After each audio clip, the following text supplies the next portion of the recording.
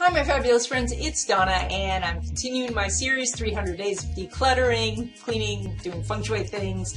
Today I am actually going through and caring for my shoes. So that is that I am examining my shoes and seeing if they're too worn, polishing, or I use some of that black polish to cover up scuffs and things like that, seeing if any shoes need to be replaced. I actually did get a pair of shoes yesterday, so I want to see which pair of shoes now needs to be retired so that I can bring in this new pair. Now, shoes represent us moving forward in our lives. So because when we actually are caring for our shoes, our attention is going down to where our feet are placing themselves on our life path.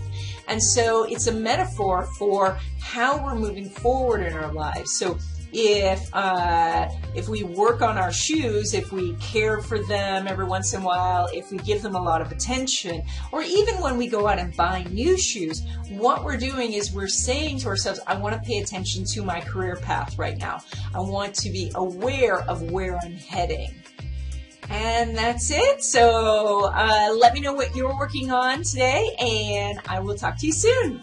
Bye.